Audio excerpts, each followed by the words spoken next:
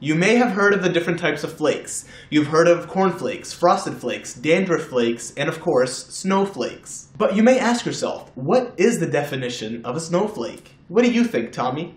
Let's talk about snowflakes. If I may go first, in my humble opinion, after hours of research on the internet, a snowflake is defined as a form of precipitation that is either a single ice crystal or an aggregation of ice crystals that fall through the Earth's atmosphere as snow. We are told that no two snowflakes are alike, therefore they are all unique and special. I'm pretty sure I'm right about that, but let's see what Tommy thinks. What does it mean to be a snowflake? Well, I'll use my final thoughts tonight to make it crystal clear. If you spend more time occupying Wall Street than you do occupying a shower or a job, you might be a snowflake.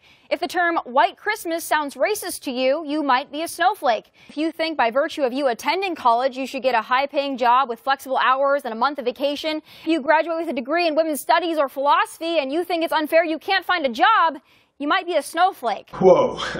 Okay. So I guess to be a snowflake, you have to be white, right? If you threatened to leave the country if Trump was elected but didn't follow through, you might be a snowflake.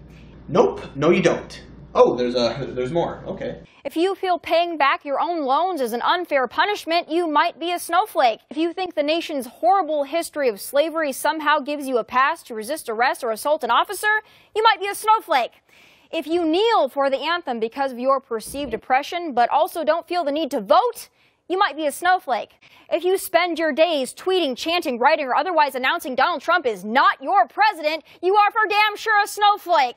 If border security seems racist to you, you might be a snowflake. Okay, so that was not the definition of snowflake that I had in mind. If you have never heard of Tomi Lahren before, this is pretty much how all the videos go. The important things to remember are that she has a very good poker face, a sharp tone, and speaks very quickly. By the time you formulated your thoughts, the show's already over and you don't even know what happened. It's quite confusing, yet interesting. So there are a lot of things out there that make you a snowflake, apparently.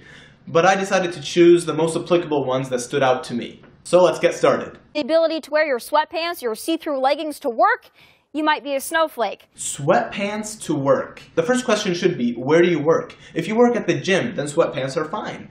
But if you work at a law firm, then you should probably go out and buy some dress pants. If a man opening the door for you somehow offends you, you might be a snowflake. Okay, so I never saw this as an issue, but just in case. Ladies, if a man opens a door for you, say thank you. Gentlemen, if a man opens a door for you, say thank you. And ladies and gentlemen, if you're in Canada, a man will definitely open the door for you, and he will say thank you, or apologize, depending on what seems better at that time. If others not wanting unvetted Syrian refugees / ISIS sleeper cells in their backyard offends your politically correct lifestyle, you might be a snowflake. Did you just say Syrian refugees and ISIS sleeper cells are the same thing? Let's get one thing clear. People did not say they wanted unvetted refugees to enter the United States. People said they wanted the country to open the doors for refugees. Vetting will occur regardless. And the USA already has a 1 to 2 year vetting process. And if someone did mention that they wanted zero vetting, then that's just unreasonable. The argument should be about how much vetting to do. For example, how much vetting is not enough and how much is too much. Also, people cannot get a job nowadays without a background check. So I'm assuming that should also apply to immigration. And now ISIS. ISIS does not send its representatives as refugees to swim across the sea and then just wait along a border for years with a high risk of death. ISIS sends their people first class. Everybody knows that, right? Just me? So if you see anybody coming in first class who might have a darker skin tone, use that border security. If the term radical Muslim is a forbidden description in your vocabulary, you might be a snowflake. The term radical Muslim is not the problem. The problem is the hypocrisy that is associated with that term. No one can deny that there are extremists out there who are so-called Muslims who commit awful crimes. Those people should be and are condemned by Muslims all over the world. The issue is when a non-Muslim commits a crime, such as shooting people in a church or at an airport or bombing abortion clinics. Then they are labeled as violent criminals or lone wolves, but they are not referred to as radicals or terrorists. That is the issue.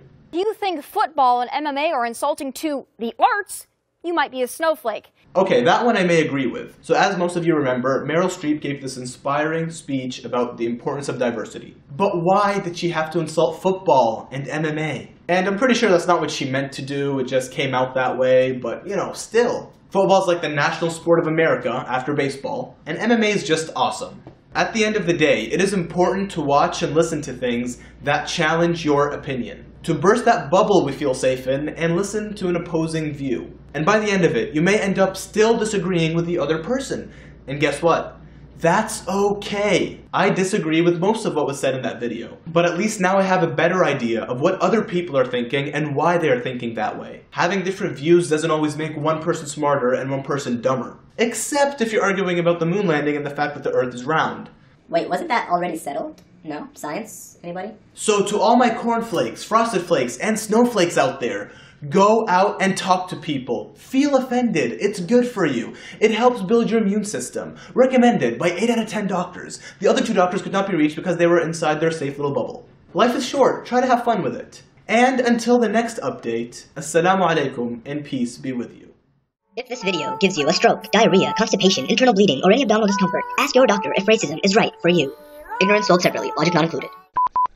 And until the next update, yellow. Macedonia. Bye. Instructions received. Free election, you are a snowflake. What is... Are these even snowflakes? I need professional help.